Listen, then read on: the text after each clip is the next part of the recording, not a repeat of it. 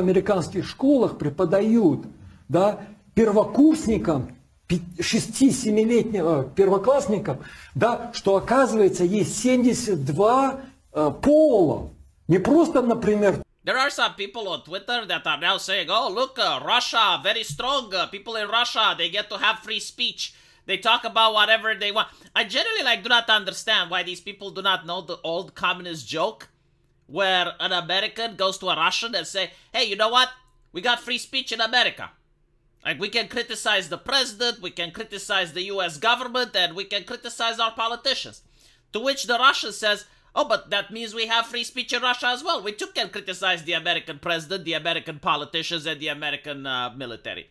I mean, it's pretty much that, right? Like, if you go into Russia, you can say whatever shit you want about the West. Like, you're not going to get fired. There's no repercussions. So, of course, like, people are going to say whatever they want. But, like, go in Russia and talk that you're against the war in Ukraine. See how that works out. You know, at least here in the West, you get fired. But, like, in Russia, you get arrested. So, it's not really the same, by the way. Now, the reason that I made this video is that the gentleman in question is by the name of Victor Bout. Now, even I from Romania have heard about him. He is called the Merchant of Death. He had a 60-minute episode dedicated to him. There was like a CIA chief, if I remember correctly, coming up and explaining to me what a bad man Victor Bout is. And I believe him. I got no reason not to. You know, like, apparently he was the most wanted person in the world. He trafficked weapons. He spread the Second Amendment, as people like to joke on Twitter. You know, he's legitimately like a bad gentleman. So, apparently, there was a prisoner transfer between the United States and Russia. And Victor Bout got out. And I was like, okay, well, I guess they got like 5 people for him, right? Like, they must have gotten like 6 people. They must have gotten some Navy SEAL or some, you know, James Bond figure. No, apparently, they got this lady that I have never heard about her before. And apparently, like, she's really important. She got the gold for the United States. Yeah, but, like, she's playing basketball, alright? Like, how many people watch basketball?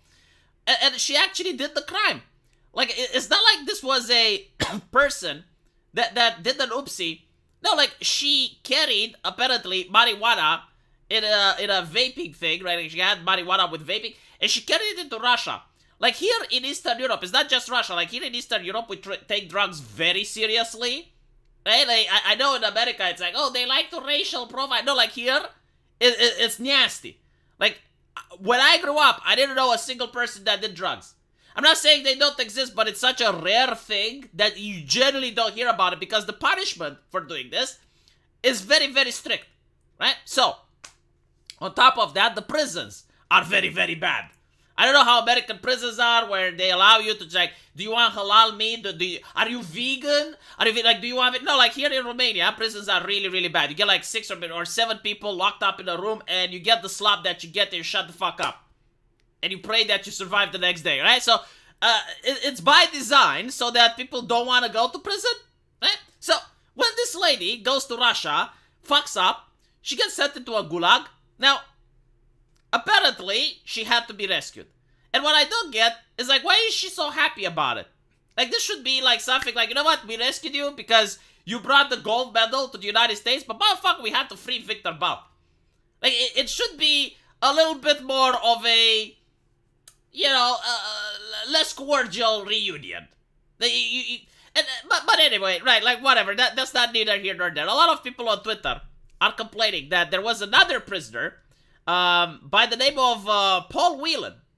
Now, this lady, the basketball player, apparently she believes that America is a systemic racist country. Very, very problematic. Very, very bad name. Bad. America bad, right? Meanwhile, this gentleman, Paul Whelan, apparently was an ex-Marine, a police officer, I don't know. Like, but he was, like, a patriot, right? And he was arrested into Russia. And instead of getting him out, which apparently the government is now negotiating, right? Like, he is numero dos.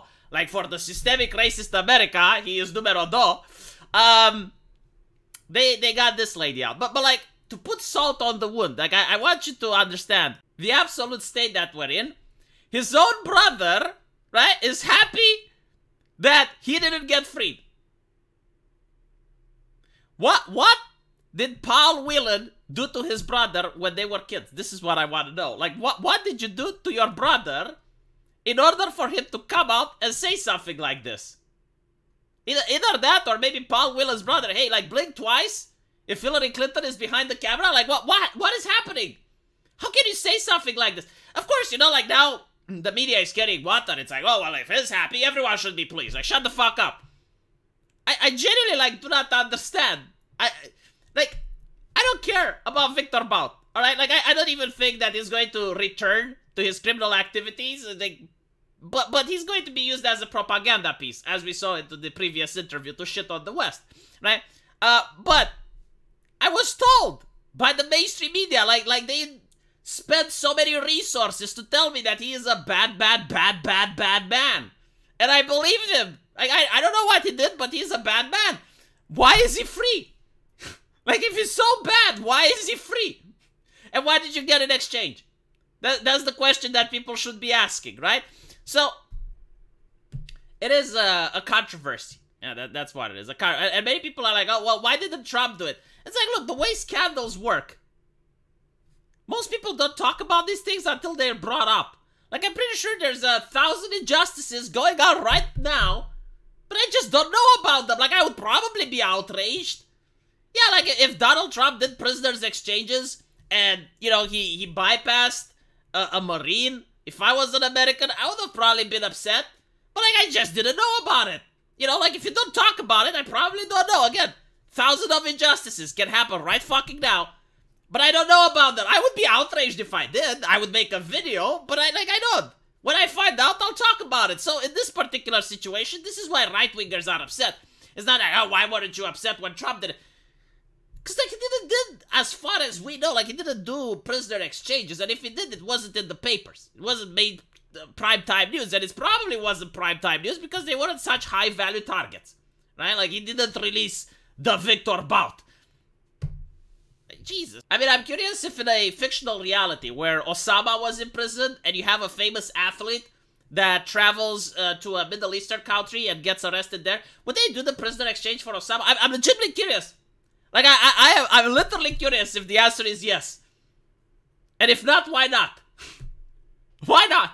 This is so bizarre, isn't it, right? So, apparently America is probably still a systemic racist country. I'm really curious to know the opinions of this lady now about the United States. Like, what is her name? Greener, right? Greener? Brittany. I'm really curious to know Brittany's opinions on the United States. Like, is she still going to say that the national anthem is problematic? I'm really curious. Like, no, seriously, like, I want to know if this is a life-altering experience for her, or if it's, like, still the same. It's so bizarre. It's absolutely bewildering, isn't it? So, the interesting thing is that she wasn't even arrested for no reason. Like, for example, remember when Canada arrested that Chinese lady? I think she was involved with Huawei, right? So Canada arrests her, and then the Chinese government, in retaliation, arrests 2 Canadian citizens. Now, everyone knows that the arrest was bullshit, and everyone knows that they were being kept in poor conditions specifically as a way to blackmail the Canadians to, like, hey, let our lady go. Let Mulan go. You know, like, I get that. But this wasn't the case here. Like, she went with marijuana. Like, how difficult is it? Like, not to at least check the type of items you're allowed to carry when traveling into a foreign nation. I mean, like, if I travel to Qatar, the first thing that I would do is, like, I would check, okay, what am I allowed to have? Like, because Qatar is a little bit different than the place where I live. Oh, you're not allowed to have alcohol. Okay, well, I'm not carrying alcohol. Like, you fucking ask at the airport. It's not that hard. So bizarre, you know? I mean, like, you can get in trouble with that shit. But anyway, it is what it is. And, apparently, you know, America is systemically racist. I'm curious if Russia is systemically racist as well. I want to know the country that isn't systemically. Is there such a nation on Earth? I want to know which one is it. Like, what is the beacon? What is the model? What is the country that we can shape the rest of the nations after, huh? Let me know what you guys think. And as usual, I will see you in the comment section. Take care.